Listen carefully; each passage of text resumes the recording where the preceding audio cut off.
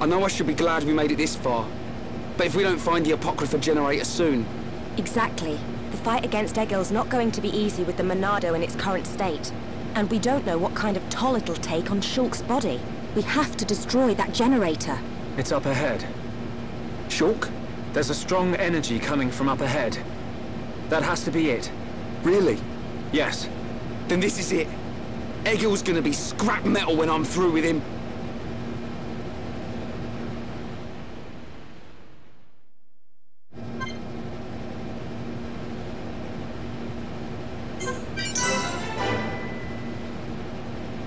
Hereupon Ricky is ready to bounce some heads. Hello there everybody, this is CwapTheNintendin here, and welcome back to more Let's Play Xenoblade Chronicles. So, last time, we flew into the Miiverses while the Miiverses was in the process of awakening, and we're here, at the ventilation conduit, where Junks is now parked, ready to depart at any time should we need further preparations. So today, Ricky was only here for the intro because, at Junks, there is one thing that is opened up to you now that you're in this said location. Well, if the music is any indication, you should know where we are, but I'm just gonna leave it all in the open in case you don't remember. But anyway, Junkstaff, the machina who is named that because her parents hated her, shall have a quest for you. You seem really talkative. I heard from Vanea that there's a weapon production machine here. Do you know what came to mind when I heard that? Please tell me more. Yes, indeed. Tell us more. Fiora! Ricky had problems too!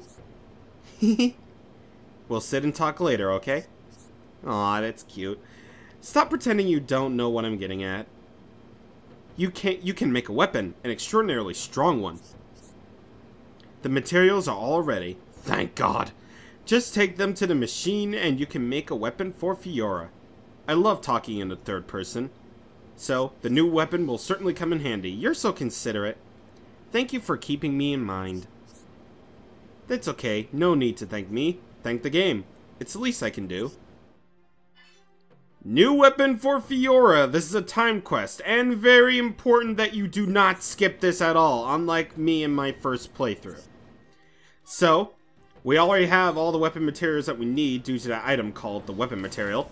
So, why don't we just go ahead and do it up? Let's mash it up. Bigger, better, bigger. Actually, I think I'll need Charla. I'm too scared. Okay, so, anyway. If the music is indeed of any indication as we go through here, the music should sound very familiar to you. That is because we are actually back at the central factory. Remember back in part 70 when I mentioned there was a certain, unique monster that I didn't want to take care of yet because, well, it was too high leveled?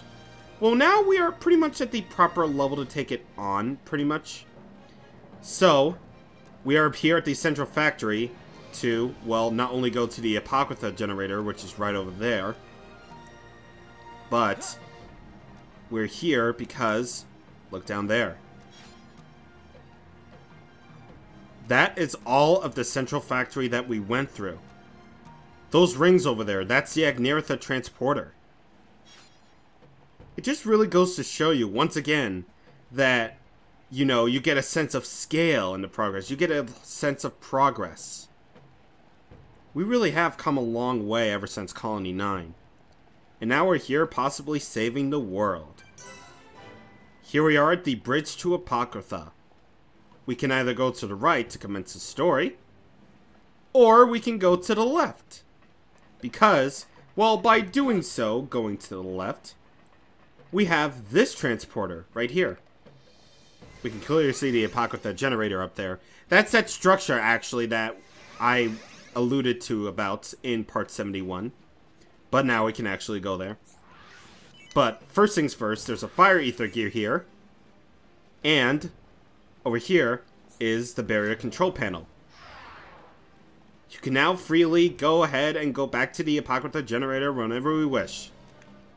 But speaking of that, if you're going to do all the things that you're going to do in the central factory that you forgot, like unique monsters, Collectopedia, and everything else, Skip traveling is unfortunately disabled, so you're gonna have to huff it everywhere you go.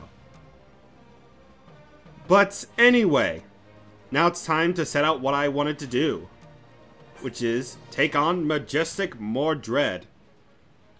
Our party is pretty much at level 70, so we should be fine for this. So I'm gonna actually wait for him to do it. Okay, we're good. Alright, so pretty much that trick I told you about with Mischievous Nibirius pretty much works here as well. Like, attacking it from the top will cause double the damage. And, once again, there is indeed no shame of doing this method. You can do this method anytime you wish, because Fortress Unit Mechon are just that damn tough. Honestly. Honest and for truly. Like, look at how much we've gone through already, like, seriously. And, you know, its physical attacks can't even do a thing. Like, not even its talent arts can't even do a thing to us. But, unfortunately, Majestic Mordred still has that one thing that all Fortress units have, the Black Matter attack. So, there's that. Also, yeah, Titan Laser can hurt very much. So, just in case you decide to do another talent art, I'm gonna go ahead and do a shield. And then, oh god, what are you gonna do? Black Matter again, okay. Oh, great, and now it's Crazed. Like, okay, that's the thing. Like, Crazed is like sort of this ability that grants immunity to topple, right? Well, wouldn't you think to do that? Wouldn't you ever think to, like, you know, do all that stuff? Can I one-shot? Okay, good. Alright, do it. Do it good. Yeah! There it is. Okay, back to Crazed. Like, Crazed is like an aura that grants immunity to topple, but I don't get that. But I don't get that for Fortress Unit Mechon. Or for Fortress Unit, or, yeah, Fortress Unit Mechon. I don't get that at all. But what I do get is that this guy is about to use Titan Laser 7. And also that's kind of weird, like, this guy has 2 Titan Laser talent arts? Really? Like, it's weird, but okay. I guess we'll go with that. Either way, it's done. We have taken care of Majestic Mordred, and that should effectively be the last unique monster of the Central Factory. So we're pretty much all good in a way. Oh, 2 advanced art books! Holy crap! Okay, good, I'm recording. Oh my god. That is amazing. Like, Tempest Kick, I'll occasionally use. Lock On I never use, but oh my god. Like I said, advanced art books are advanced art books. I am not complaining in the very slightest about all of that. So, yeah. I will take that. Take that for what you will. Indeed. Okay, so, we are going to make that new weapon for Fiora now, for next off. So, I like to take this time to briefly recap what's going on from my perspective. So, after, you know, Jadeface and Agneritha, I lost to like 1,000 times, and me getting so close at one time, I nearly threw my controller. It was all worth it. It was all pretty much worth it in the end, because, like, you know, Jadeface is all happy now and whatever, he's resting and all that jazz. But then we get to Egil, and I'm just like, please let there be a resolution. And then it's like, nope, boss fight. Like, I knew we were going to fight Egil at some point. I mean, he's the main dude. He's the one setting up for revenge. He could have been like Shulk in many ways. Cared too much for his people, you know? Except Shulk didn't go on that path. Egil decided to go on that path. Well, for life, pretty much. And yeah, that fight was pretty much amazing in that regard. But then, we get to the awakening of the Mechonis, and it's like, oh my god. Like, the first time playing it through, like, I don't know, something about, like, the way that scene was directed. Like, you know, you wouldn't think that the Mechonis would ever, like, you know, reawaken after all this time. And awaken in such a way that it's like, you know, it's not like an old, like, Titan God thing, even though it's technically asleep. I honestly thought it would be all, like, slow-moving, like, an awakening type of thing, you know? But instead it's just like, roar, and then it's like, shulk. And just, and I still get chills every time I see that cutscene. Just, that is one of my favorite cutscenes for a reason. Just like the way it's directed and the way that it's all built up, it's just amazing. Like, the game was already amazing before, but now it's for me, it was getting into like legendary territory, like seriously. And especially considering all these characters, like, this is like the one RPG that, like, well, out of like a few that makes you care for like every single character. Because you love Callian because he's like, because he goes out on the front lines to help out the soldiers. You love Alvis because he's just so mysterious. And all that stuff. Plus he's got a sexy voice. You love Dixon because he freaking knows everything, man. He's been everywhere, he's seen everything, and it's just like, oh my god. Like, all these characters are just so great. Even the side characters are so good. I love this game. But anyway, now that that's done, we have the War Blades for Fiora. That is one of her new weapons, and we are going to equip that. Decided to give up the arts heal, but look at those. Blades of Light, dude. That weapon is absolutely insane, man. It may cut Fiora's defenses, but it's worth it. It really is worth it just to get the War Blades for Fiora, basically. It's all worth it in the end. But anyway, that's not actually all that we can do. I want to actually head back to where we first entered the central factory. If you recall, it's way over there. So, I shall indeed meet you guys way over there. So, over here, you can see that the entrance to Mechonis Field from this place is blocked off.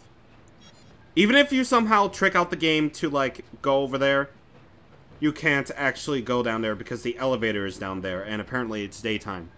So, this just further proves that Mechonis Field is completely cut off from you.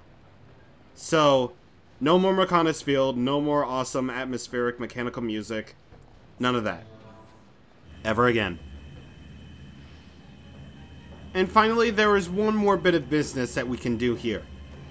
So, if you recognize this location, this is the Agneritha transporter. Why don't we see if we can actually go there? And indeed, we can.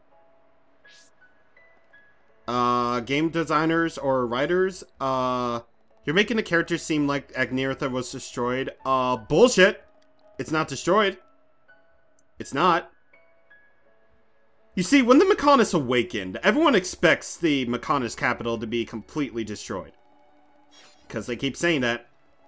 But nope. Not sure if this is an oversight or not, but from here, you can actually enter Agneritha. Well, skip traveling here is disabled, obviously. But you can indeed go back to Agneritha at this point in time. So, if there's any unique monster that you need to hunt, if there's any quests that you left unfinished, if there's any Collectopedia items that you need to hunt down, or if you just like the scenery here, this is your one and only opportunity to go back to Agneritha and do all that. If you proceed the story further as much as a few more cutscenes, Agneritha will be lost to you for good. So, again, if there's anything that you need to do in Agneritha, quests or otherwise, do so at this point now. The very last thing to note, this is the one and only time where you can actually see the Maintenance Shrine outside of the battle with Egil. Looks very grand up close, wouldn't you say? Indeed it does. So, you realize that you can actually not go through this wall, unfortunately. You know, the wall that Egil went through in order to get to the core? Well, you can't actually go through there. Kinda sad, but whatever. It's story. It's for story purposes. So, you might as well get one last look at Agneritha, because this is the very last that we're going to see. I just gotta say, I freaking love Agneritha. I love the atmosphere. I kind of don't appreciate some of the quests, though. But its backstory and just all the other stuff having to do with it really makes me appreciate Agneritha as a location in this world. Just, I love Agneritha. It's great. The music is so good too. Anyway, let's head back to the Apocrypha Generator. And with all that done, we have now seen whatever else that the Central Factory had to offer. We went back to Agneritha, and we are now prepared to go further over there to the Apocrypha Generator. Let's destroy that thing! It's just as I thought. The Monado feels the same as it did before the Apocrypha took effect. No, it feels even more powerful. The Bionis Monado and this Monado, they have to be connected. Somehow. Because you aren't here. Not anymore. Why am I remembering that dream? Why now? Without the power, I can't stop Egil. I have to concentrate. All I have to think about is how to stop the Mechonis. If the Monado does bring about the end, then I know what to do. Fiora! Shulk, what were you thinking about? Nothing. So... it's like that, is it? Really, it's nothing. Listen, Shulk. If it's too hard for you to handle on your own, talk to me. Huh? Fiora... You can tell any of the others as well. We're all here for you. Don't forget that. You're right. You're here for me. Of course. And don't overdo it, okay? We all saw what happened. Is your arm okay? Yeah, it's not bad. I'll live. Oi! You two! Is something up? No! It's nothing. Come on. Mm-hmm.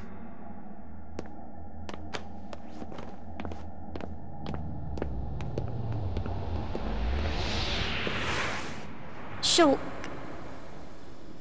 You can...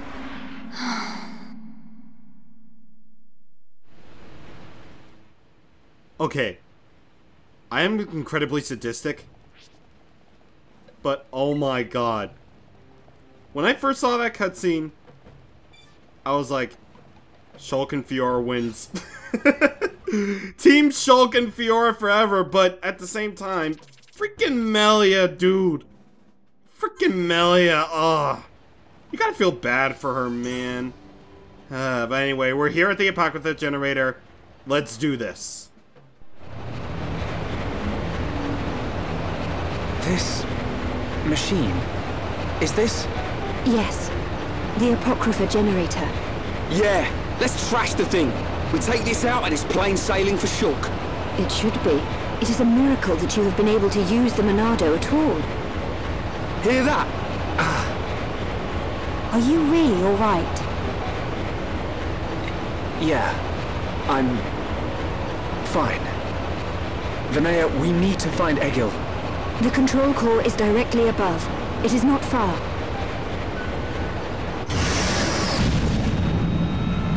Wait! It's moving! No! We're too late! You mean... The Mechonis functions have been restored! No, it can't be! Yes, you puny pests are too late.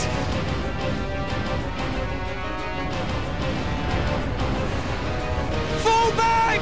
Everyone fall back!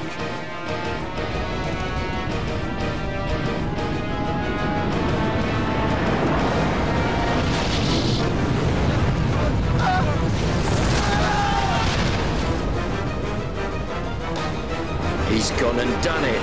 Huh? The Mechonis has struck. Not good.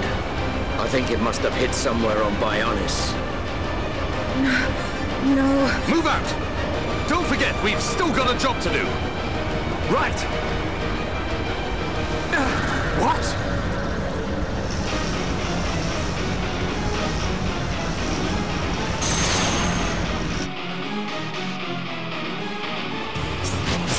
With shield barrier starting off the fight, let's take out the Apocrypha Generator. So, the reason why I switched to Melia, because, well, let's let Shulk sit out of this. Why not? I mean, he's got enough crap to deal with the Monado as it is, so might as well let him sit out of this fight in terms with Melia and all that stuff. So let's let Melia take the charge for once.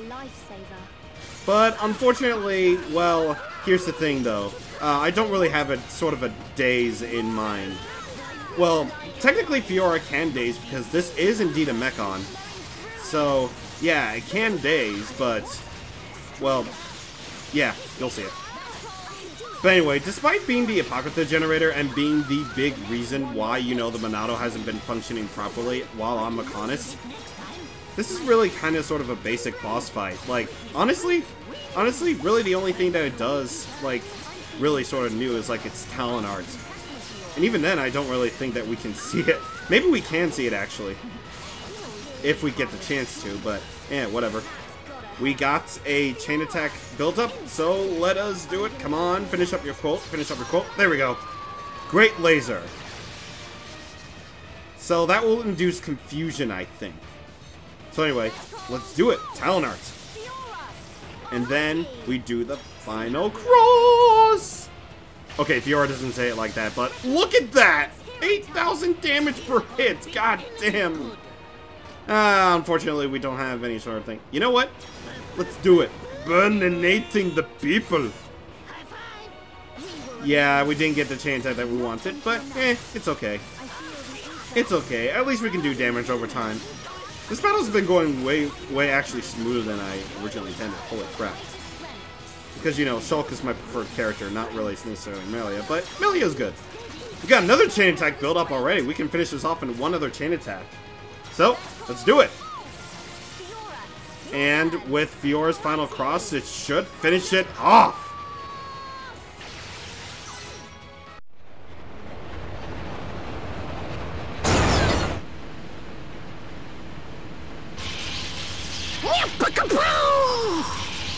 Chew on that, Apoc or whatever. We did it, Shulk. Shulk? Oi!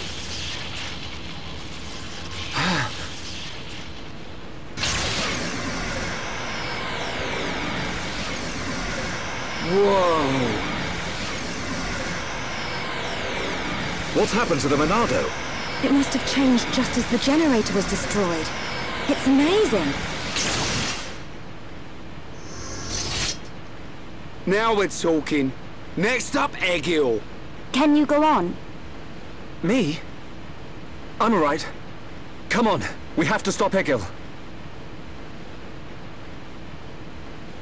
Back on track. Just like I said. The kid'll come through. Naturally. Everything is falling into place. Heh. You can say that again. But only as long as we remain within the margins of fate. I know not how things will proceed from this point.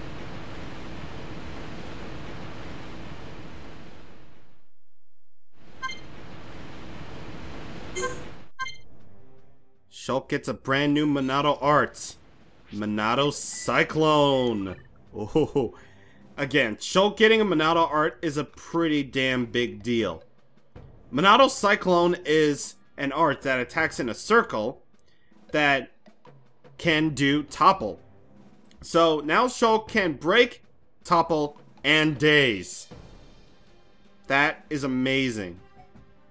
But unfortunately, well, actually, I can indeed go ahead and upgrade some of Fiora's arts here because, well, we did receive art books for her, so why not? Let's upgrade Spear Break to as, or Spear Blade to as high as it can go. Because, you know, stuff. Basically, this last part is just going to be menus from this point onward, basically. Because, well, I want this next part to be perfect. I gotta do a little bit of prep work for this one. Like, even though it's coming out tomorrow, I gotta do a lot of prep work for this one. This one's gotta be good. It's gotta be clean. It's gotta be awesome-matic. Awesome-matic, okay? I guess I can fund that. But anyway, I don't have any sort of arts that I want to level up with people. Shoot. Well, I guess we gotta go on to skills, actually. Just to see if anyone's maxed out on their skill trees. No one's maxed out on their skill trees. Nor do I want new skill links.